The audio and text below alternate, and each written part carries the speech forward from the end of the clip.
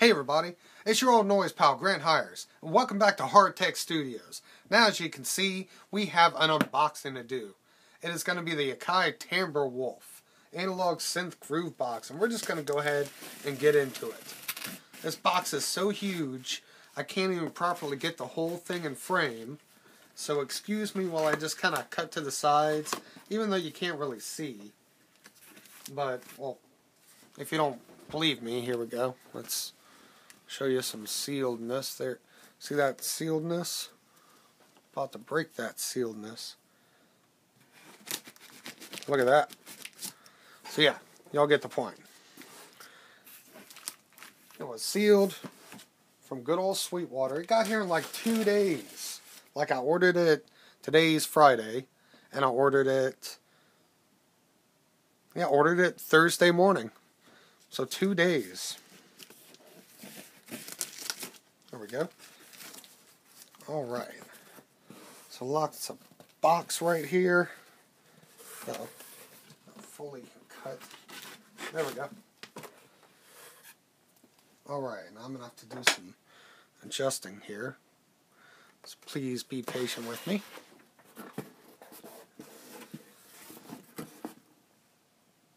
Okay, let's see. What do we got here? Some really off angles, right? And good old Sweetwater, keeping my receipt covered, and of course free candy. Got some bit of honeys in there. Ew, a peppermint. Yuck. Oh, and I also got some cables. I mean, it's really hard to get too many cables. And we're starting to see it now. Ah, the Akai Timbre Wolf. Oh, very heavy. Very heavy box. Let me put this to the side real quick and get this box out of the way. So we'll just toss it over here. There we go. Now we just have blank desk, which we will soon fill up with some synth box. Oh, that's a nice looking box. On the front we got a picture of the synth. There's a small little poke there, but I don't think it gets into the actual product. On the side we got a big Timbre Wolf symbol. Same thing on the top. And the other side. And the back, of course, like all the other Akai analog pieces, picture of the synth, lots of details, all kinds of fun stuff, and all kinds of fun languages. Alright, so let's go ahead and get this thing open. Let me find my knife. Yeah, I'm really excited. I've been holding off on this guy, waiting for it to go on sale. That was a little rough. And, excuse me, just happened to notice it at Sweetwater, and listen to this, people, at a closeout price, meaning they're going to stop carrying it, $300. That's a lot of synth power for $300. So when I saw that price, I picked up the phone and gave my sales rep a call. Oh, still very heavy. Got a good grip on this. Oh, beautiful, beautiful. What else we got in there? Manual. Bleh. And of course, I think I'm going to have to take this out. Okay, let me put this down for a second.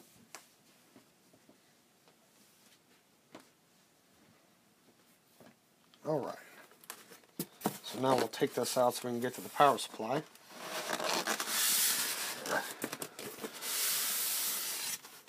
There we go.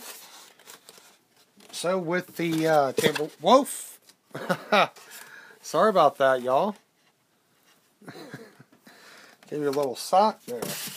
So yeah, with the Timbre Wolf, you get the power supply right in here and some very vibrant red bubble wrap.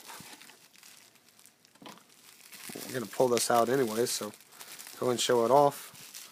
Wow, the adapter actually feels kind of heavy. Oh, sorry, I'm out of frame. Yeah, feels kind of heavy. For those nerdy enough to want to know, here. There you go. Go ahead and pause here. Alright. So, let's see what else. We got the manual with all the things of how to work it and all the things on what not to do and don't put this in your mouth and such. Let's see. And now we can finally get this out of the way.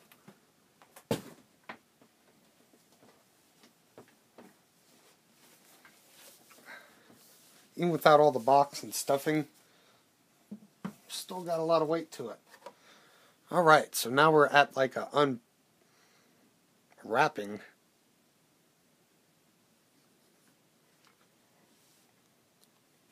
And I do apologize for the constant camera adjustment, but things are just shrinking as we go. Ooh. It's been a while since I got in a synth with full-size keys. I mean, that's another good thing. Full-size keys. Oh, and look at that. That is beautiful. Can y'all see that? Can y'all see that? That's just pretty. Okay, before I start getting too excited, start feeling this thing up, go ahead and move this out of the way.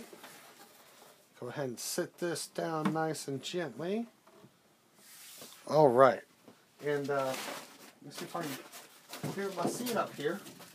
That was a lot going on there. Oh, and right here, see if I can show you this.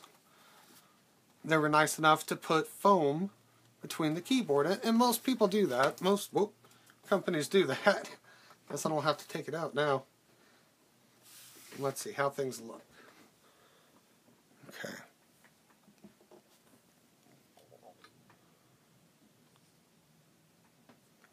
There we go. Alright. So let's give this thing a nice feel. Like I said, it is fairly heavy. Mine does that. But you know what? A lot of my equipment does that. My Rhythm Wolf does not. But yeah, alright. The pitch bend wheel feels really nice. Very snappy, a lot of resistance, not too much resistance. Oh, the keys feel very good too.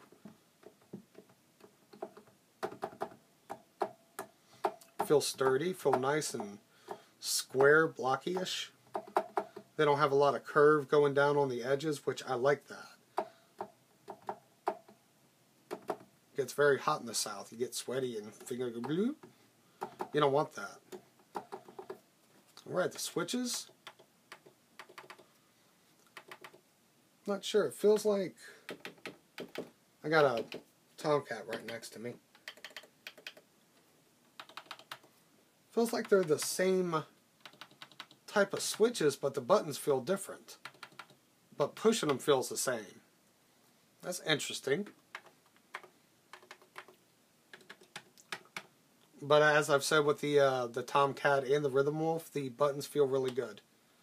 Oh, those are very snippy buttons. Nice snippy. And here we have a nice big fat switch. Oh, I like that.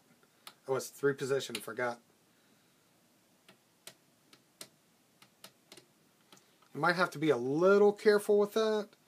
Like if you're wanting to go from poly to mono or unison to poly all of a sudden, you might want to be careful not to do it too much. You start doing some DJ moves and you're going to go straight from mono to unison and skip poly altogether.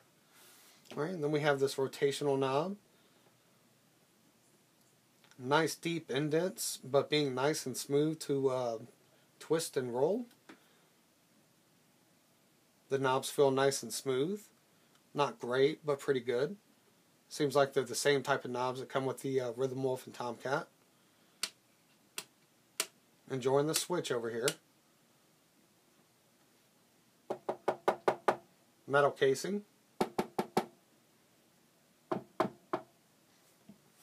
And plastic side panels. They are not wood. They are definitely not wood.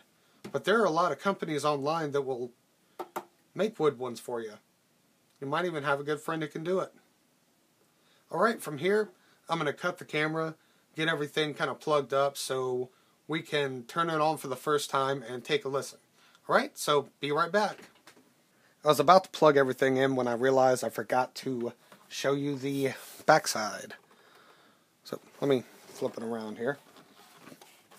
And in case you're wondering, this is what the bottom looks like. The bottom is plastic. It is definitely plastic. And the back, you've got the power switch, DC in, USB, gate trigger in and out, MIDI in, out, through. Wow, MIDI in, out, and through. That's rare these days. Individual outputs for voice 1, 2, 3, and 4, and the main output, which is a mix. And a phone's out. There's a lot of connections on this guy. On this pack. It should be called the Wolf Pack. But I guess Timbre Wolf's a good name too. So yeah, be right back. Let me connect it. Alright, I am back. And I am ready to get this thing turned on for the first time and see what it can do. Alright, gonna turn it on. When I find the power switch. Oh, wrong side. Ah, nice. Alright, so I'm in mono mode. So from here I should just be able to, yeah, that selects a different voice, because you get 4 different voices, 4 different synths in mono mode. So let's play it. Oh, and yeah, let's play it while slowly bringing up the volume.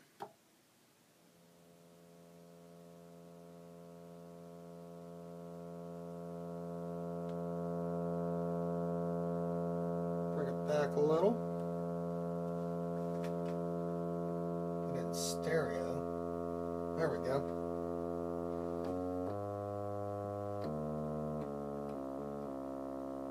Let's see, what do we have going here? Huh.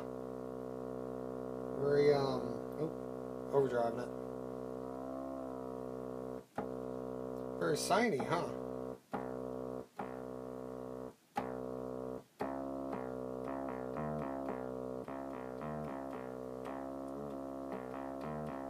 Huh. This definitely sounds different from the Rhythm Wolf. And I really, really know the Rhythm Wolf. I've spent a lot of time with it.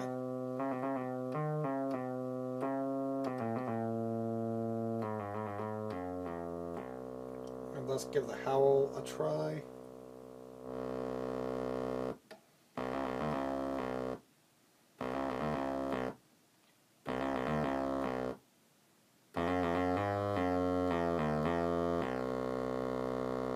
Crank up the resonance. And close the filter. Ooh, we got some special areas there. Crank it up a little bit more. Well, not too much more.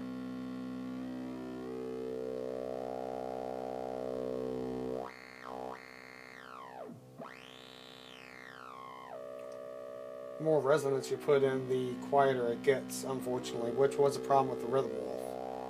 Certain distortions will kind of negate that, but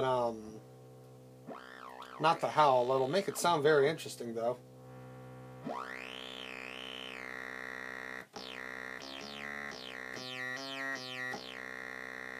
Alright, you know what, let's leave that like that. Let's just kind of twist some of these up a little bit. There we go. Alright. because apparently we have a sequence ready. So let's give it a try.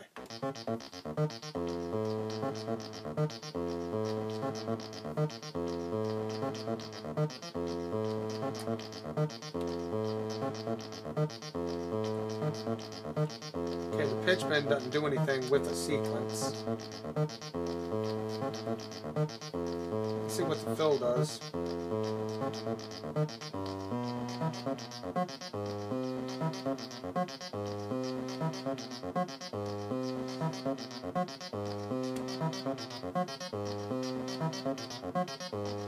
See, I think if I hit shift, it'll mute it.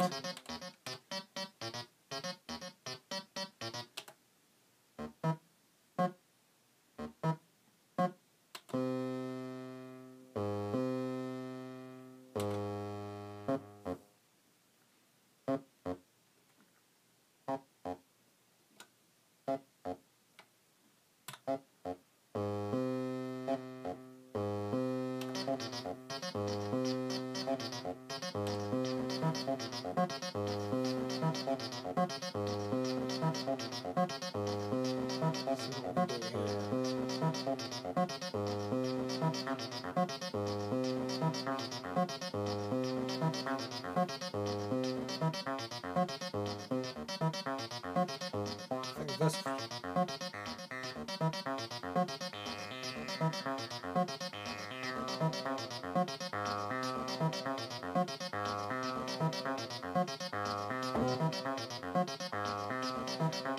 Seeing if hitting a key would re-trigger the pitch, but now it just plays over the sequence.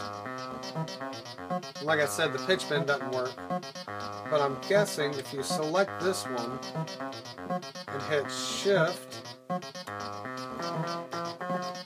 yep, so now you can do what you want.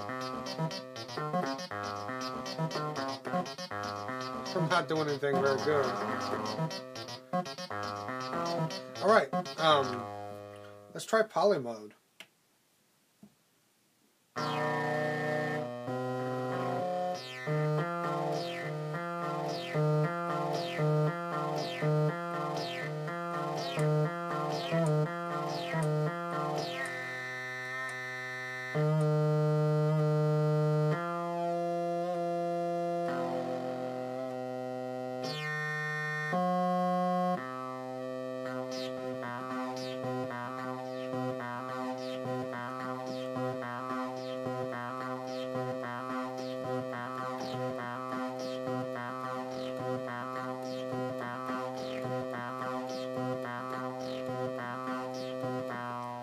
Now, just from that, you get a kind of example of what you can do.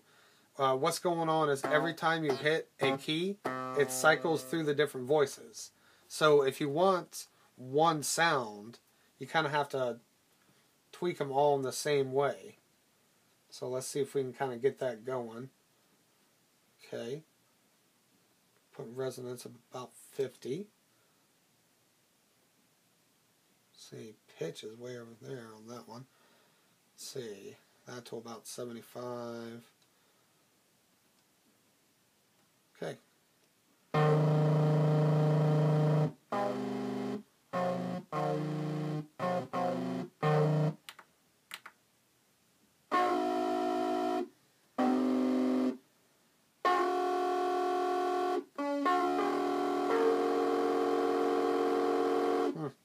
Doesn't sound very good right now. See how it sounds like this. I'm still overdriving it a little bit. There we go.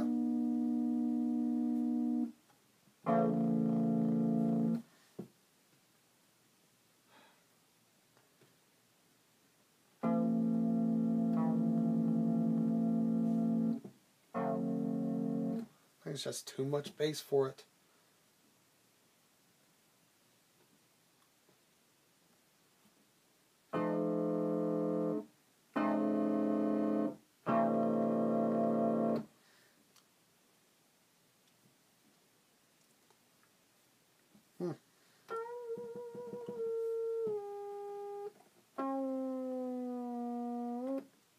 I don't think there's a way to change how much pitch changes with the pitch bend wheel. So yeah, Okay, let's check out unison mode. Sounds very thick. See if we can get it thicker.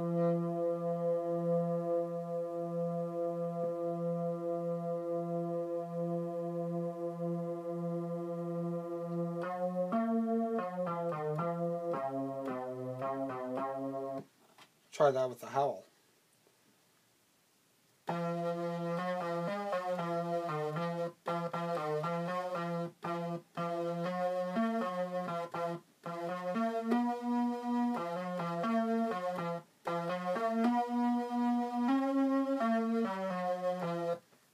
I'm probably going to be using that a lot.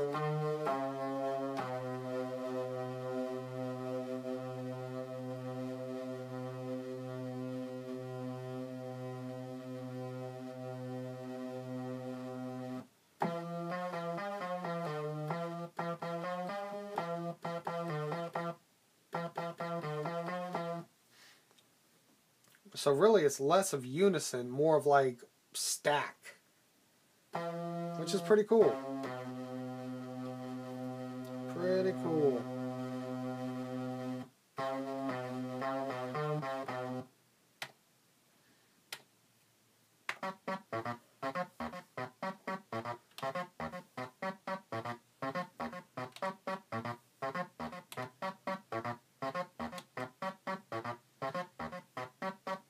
Right, I think it has to go by this sequence.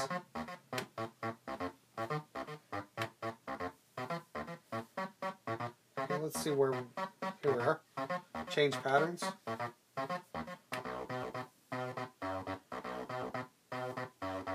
Now we can go back into poly mode. And it will play the same sequence with a couple more notes.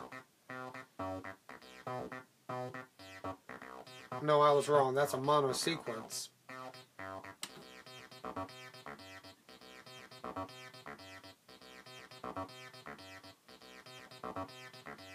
This one's never playing though. Let's see, is it? Oh, it is muted.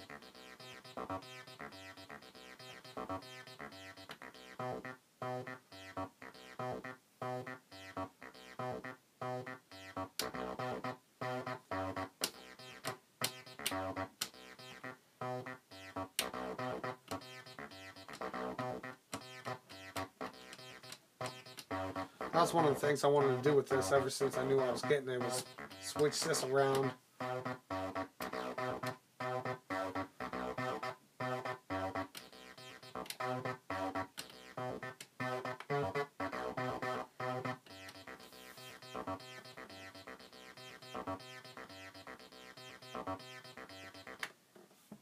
Alright, so I think we explored a lot with this thing. And I see a lot of potential. The presets are not very good. I think they're going to need some effects to really bring out the shine that this thing can do. But we're going to have to experiment more. I do plan on doing very, very soon just a straight up, just Timbre video of jamming on it and playing the keys and such. So stay tuned, Hardtech Studios. That'll be coming up real soon. And till then, I'll see y'all later.